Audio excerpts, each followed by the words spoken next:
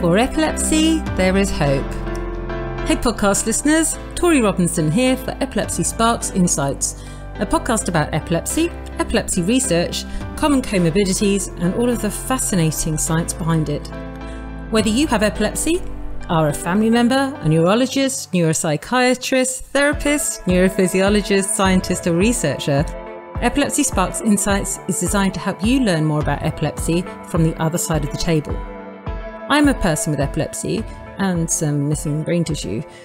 I hope to help bridge the unnecessary gap between patients, the public and the aforementioned, because epilepsy research and science are cool.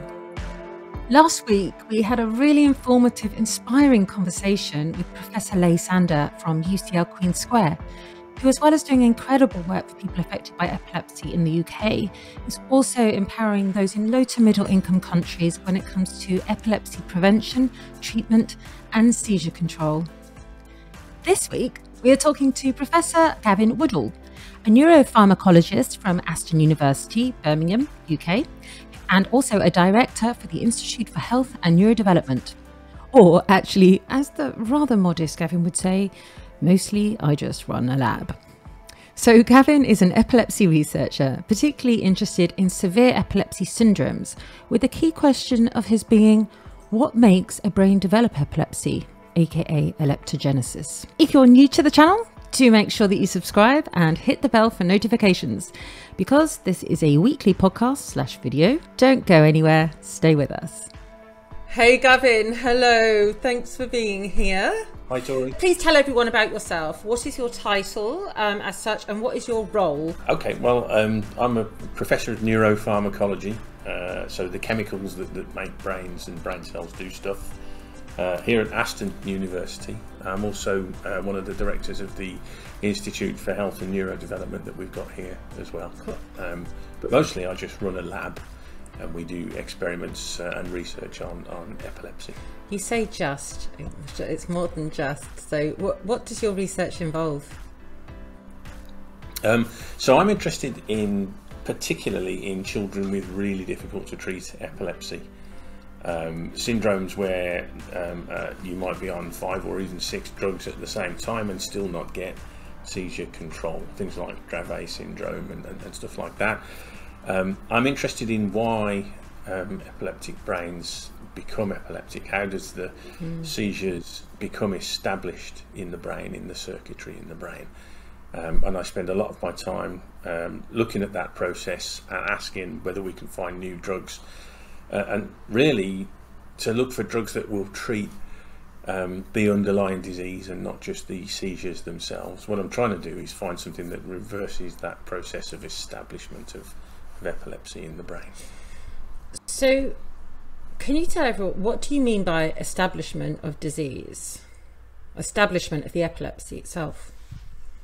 If you've got a perfectly intact brain with no trouble at all, everything is wired up just perfectly, if you induce an epileptic seizure in that brain, then you make it a little bit more likely that that brain will have another seizure later down the line.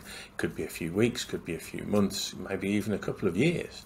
But you change the chances of a seizure happening. And that is because a seizure itself is brain activity, and that brain activity alters the way the brain is wired up and structured to make it more likely that another seizure will happen. So once you've had several seizures, the chances of having a further seizure are much, much higher than if you've only had one seizure. And that process, we call it epileptogenesis, so the creation of epilepsy in the brain. And that's what fascinates me. What's different about a brain circuit that has a tendency towards seizure activity compared to a brain circuit that doesn't have that tendency? Why does it fascinate you? What got you into it? What got me into it? Yeah. I got into it because I've found it fascinating that it's such a complex structure, the brain. It's such a difficult thing to imagine how it could ever work correctly. Epilepsy is all about too many brain cells doing the same thing at the same time. But given that we've got billions of brain cells, you would think that the chances of them all doing the wrong thing at the wrong time would be hugely high. So to me, the brain's up there as just the most fascinating object in the universe. It's the most complicated thing in the universe by some distance, and it's just a fascinating thing. And I've been interested in the brain ever since I started out being a scientist. There are heaps of things or heaps of issues with our brains, evidently. So, but why did you end up focusing on the epilepsies?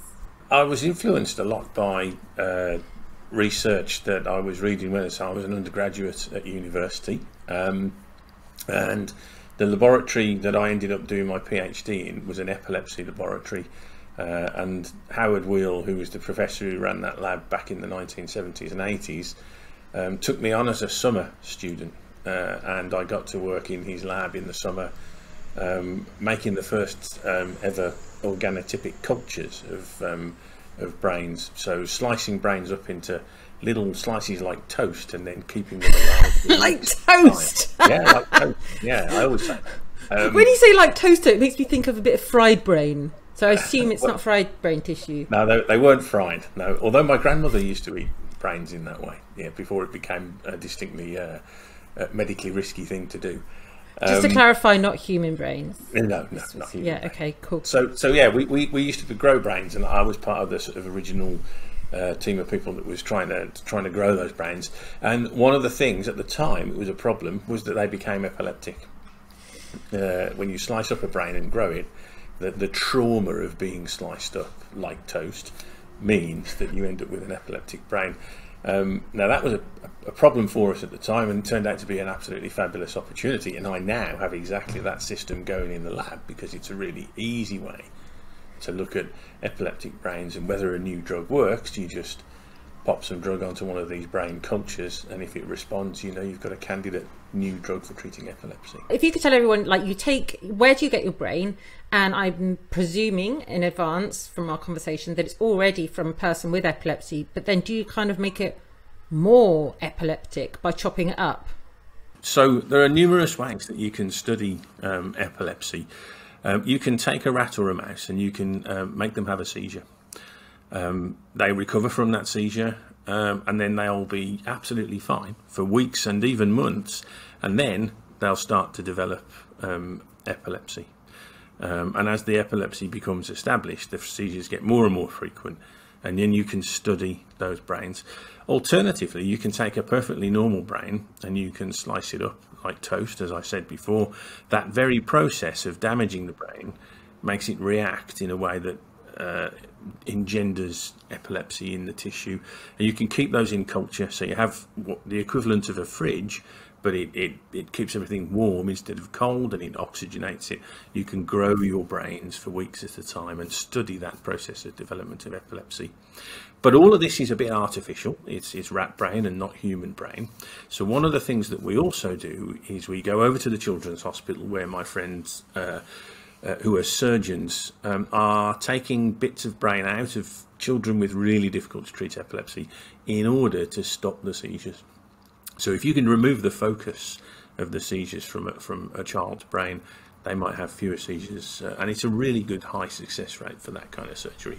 I had that done. That was what happened with me. So yeah, okay. No, totally a fan. You know about that. But rather than just give that tissue to the pathologists to say that there's nothing much to see here, the surgeons give it to me, and I bring it back to my lab and I slice it up, and some of it we record from using electrodes to record the electrical activity, and other bits of it we grow in culture and keep it alive, and then we can look at the processes that we see in the mice and the rats in human brain, and work out whether our animal models are worthwhile. And that's a really important thing for me as a scientist, is to know that the experiments I do are, have a point and are going to help people. So we test the same drugs in the human brain as well as in the rat brain, and we test the same other different approaches to understanding epilepsy in both as well.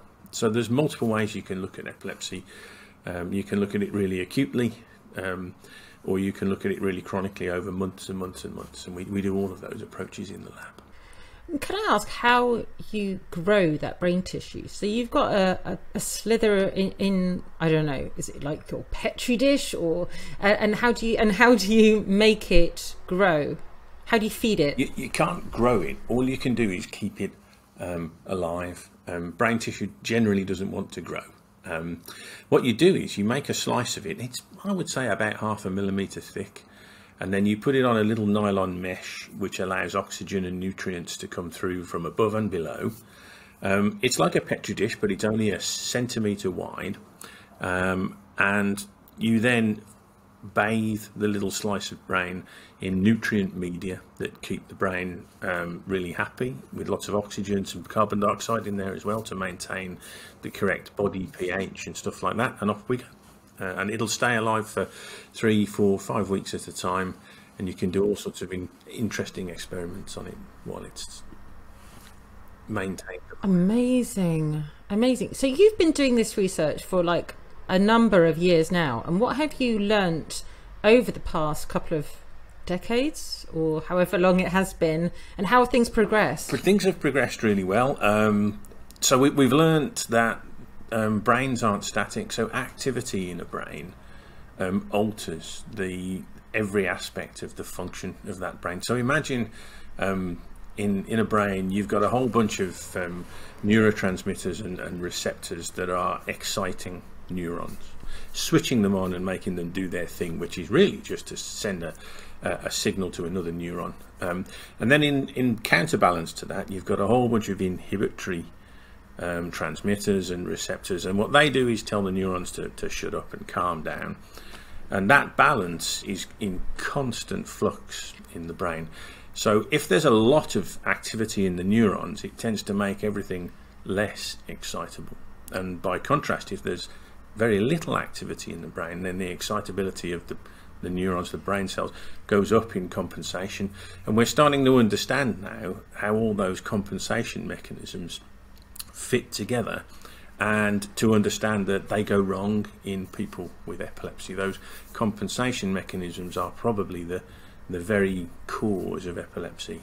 The experiments that we've been doing have shown that a seizure can produce a really profound change in the proteins and the synapses in the brain, and make brain cells really, really quiet.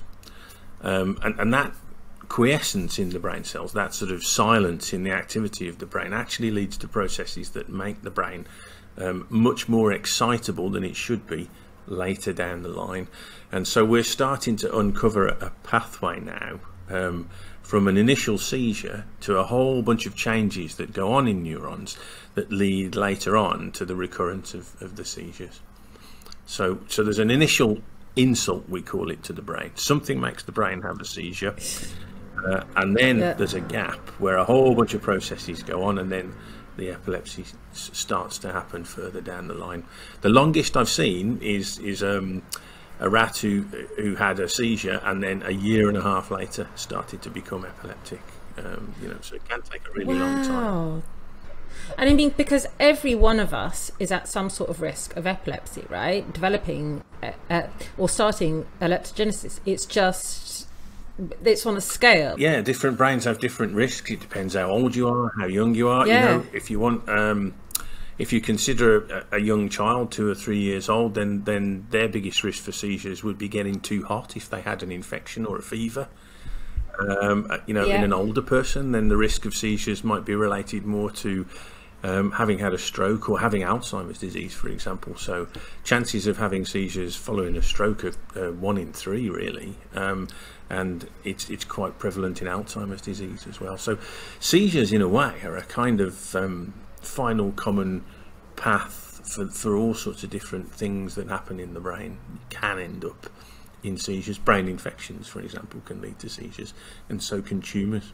I've seen or read a recent study about climate change and how the increase and fluctuation in temperature of the Earth is likely to lead to more seizures in people with epilepsy, because we can often struggle to deal with the heat. Absolutely. And of course, the climate change will bring conflict and more stress, and stress can cause people to to have more seizures. So, yep, there's many ways in which that can affect people with epilepsy. It's a really difficult question. Well, what does the future hold for your research? Well, I've been involved with a drug company that develops the cannabidiol-based epilepsy medicines that are now being really effective in people with difficult to treat epilepsy. I'm involved with another company now that's got a completely different approach. I'm not allowed to say what it is, unfortunately, at the moment. The future for my research is very much in developing more new drugs, more new compounds to treat epilepsy, and as I said at the start, in trying to treat the actual underlying causes of epilepsy rather than just the seizures. And to do that, we have to use these multiple different approaches that we're using in the lab and try and understand this establishment process. So I'm excited about the future. There's lots and lots of new things coming along, lots of new drugs we're interested in. I'm on the phone tomorrow to some colleagues in North Carolina who've got a massive library. Why would that be interesting? Well, it's a library of drugs. And they're so clever that they can tag all of these drugs with a little DNA address label. So we can screen them, these drugs. So does this drug look similar to something that I'm interested in that acts on a particular target in epilepsy? And if it does, and if it binds, if it does the same things, they can read the little label, and then I can identify which drug was the one that was doing the right thing. So we're going to get involved with those guys, and they're going to give us access to millions of different new molecules that we can try and look for anti-epileptic activity in. That sounds really exciting. But so to manage people's expectations, because, you know, when you're affected by the epilepsies, or your child's affected or whatever, you quite frankly, we can become desperate. The work that you're doing now, in general, how do you think that might impact the treatment for people in the future, and when is the future? There's two ways to answer that. So the fundamental stuff takes years, you know, and people have to be prepared for, you know, 5 or 10 year or 15 year timelines with that kind of research. But when you're looking at new drugs, it all depends on how you pick your drug. So I'm really interested and excited by the prospect of something called drug repurposing. So all the drugs for things that fail tend to fail, you know, quite late in the process of drug development. But if you can use a drug that's already passed through human trials and is found to be safe, then that gives you a real speed up in your ability to bring a new anticonvulsant drug to market. And the drugs that we're interested in at the moment are already established as antidepressants, and so that could be it could mean that you know the cycle is much faster with these drugs. So we're repurposing it away from being an antidepressant and into being an anticonvulsant. And funnily enough, it works both ways. Some of the anticonvulsant drugs are actually really good antidepressants as well. Yes. Which one is it? I've forgotten. Epilepsy brain. The name. Is it lamotrigine? Yes, is supposed to be is a mood stabilizer, isn't it? Yeah. You can be an honorary neuropharmacologist. I know, darling. So there's at least appears to many people to be quite a line drawn between the genetic epilepsies and the non-genetic epilepsies, although having said that, some people can get bashed on the head and develop epilepsy and some people will not. So what side of the table are you on? Genetic, not genetic, or a bit of both? A bit of both, really. Because if you've got a genetic mutation that leads to seizures, then those seizures will drive the same processes to make the brain more susceptible to seizures that you would see in somebody who has epilepsy that we can't find a cause for. So similar processes go on in the genetic epilepsies as well as in the non-genetic epilepsies. You know, the genetic ones get a little bit of a short shrift in some cases, I think, because often they're very rare, and etc., etc. But it can also be a real opportunity because new drugs like cannabidiol, Epidiolex, were able to be funded and brought to market because of initial trials in Dravet syndrome and some of the genetic epilepsies. because of the US system and EU systems allow to accelerate research in that kind of domain where you've got what they call orphan diseases. So it can be a positive as well in terms of drug development. So yeah, I'm interested in both, but my main focus is, as I say, on this underlying process, like the cause, and because like prevention would be a whole lot better than management or potentially cure. Yes, and and brains are amazingly plastic things. And that plasticity is really, really interesting. If I'm looking at the football at the moment, like a lot of people, I'm enjoying the Euros. If you tear your cruciate ligament, then your brain doesn't get the signals from your knee joints to know where your knee is in space, what angle it's at and all that kind of thing. And so your brain changes its wiring and restructures itself and uses your eyes, your visual information more than it would normally. So then when your knee's better and you're all repaired, then your brain's going to have to retrain itself again in order to put itself back into the zone that it was before. So they're really changeable. They're amazing things, brains. They adapt really, really well. And what we want to know is how to encourage the brain to readapt in the right way in epilepsy and go back to a more stable state. Do you know, you've just made me think of this personal thing. This is like really random, but I wanted to challenge my own brain. So I was like looking at my toes and thought, I just want to wiggle one of them on its own. And I was so stubborn. It's like, but it took me months and I managed to do it. Mm-hmm. And I was trying to do another one and I'm like looking at it and it's hardly moving, but I keep focusing and it's starting to move on its own. Is that an example, really? Of that's exactly the kind of thing. I play the piano. Same. Badly. But as you will know, that fourth finger, making that one move independently is really, really tough, and you spend a lot of time and training, practicing that, that kind of thing.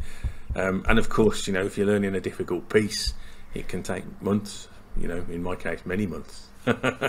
Me, I'm learning Bohemian Rhapsody at the moment, and in one of the segments when I'm going like really hard, and I have to, like you were saying, using my fourth finger along with my second finger, and then trying not to bash the other keys with my other fingers. It's really hard, but over time it's becoming simpler and easier, but it's really tough. But it shows that you can do it if you practice, right? Yeah, absolutely. You've got to train that brain, definitely. Relating that though to epilepsy, what does that mean for people who are having seizures or uncontrolled seizures? Is there any way that people can alter the state of their brain long term, do you think? That's very difficult. I think you would need some kind of feedback, some biofeedback to be able to achieve that. And I think that's a much more difficult prospect. I wouldn't say it's impossible. People are amazing. But it's not something that I have a huge amount of knowledge of, I'm afraid. Isn't the brain just incredible and impressive, but also utterly, utterly frustrating? I go from moment to moment reading stuff and learning about the amazing research that people like yourself do and thinking, wow, isn't the brain amazing? But it's also amazing, awfully amazing, how many issues we also have with the brain. Yeah, no, it's true. It's a very, very complicated thing. There are many, many ways for it to go wrong. Absolutely. But at the same time, it gives us hope because there are so many different routes towards being able to fix brains. Surely one of them will work at some point. What can we expect in the next 10 years, do you reckon? Well, neuroscience is young. It's only been going since the 1960s, really. So it's really at the point now where it's about to really flower, I think, as a subject, as a topic. New imaging techniques are coming along all the time. I'm doing my level best to try and buy a really fancy MRI machine that we can put rats and mice in and scan them at incredible detail. Darling, sounds amazing. We've got all these new things, these new drug libraries that I was just talking about earlier. I think we can expect great things to happen over the next decade or two in neuroscience. Our ability to control brain cells with lasers, to control them specifically with certain drugs, there's a lot of amazing things we can do. We can edit DNA now almost as if we were editing a document in Word. So with all of these fantastic capabilities that are happening, will transform our understanding of the brain over the next 20 years, I would say. And if people want to learn more about your work and what you do, where can they go? You can Google me, and the university's got my work on its website. It's a university website, so it's moderately rubbish and not very searchable. Won't tell your website guys about that, but yeah. But it's they can go on there and find out about my work, and you can also look up the Aston Institute for Health and Neurodevelopment as well, where there are lots of us colleagues who are working on epilepsy together. I really want people to know that we have people like yourself and your colleagues out there that we hardly hear about, or your average Joe hardly ever hears about what's actually going on, and for how long the research has been going. I mean, you said, well, neuroscience hasn't really been going since the 1960s, but yeah, I think we kind of forget that is like 60 years ago. So although it's been slow from the beginning, things are speeding up, and a lot has been discovered, right? Mm-hmm. Yeah, I mean, in 1960s, we hardly knew how one neuron talks to another, and now, we've got maps of the brain at incredible levels of detail.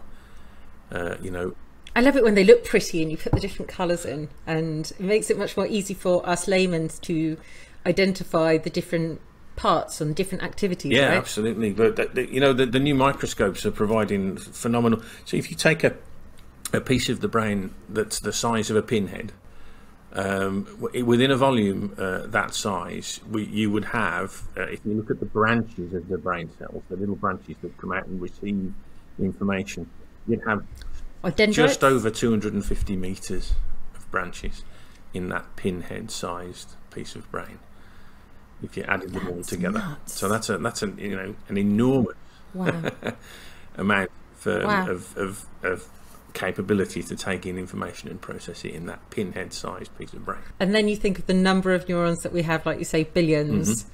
Then the number of synapses between all of those branches. Mm-hmm. It is astonishing that more does not go wrong with each of our brains, right? Yeah, the numbers are amazing when you look.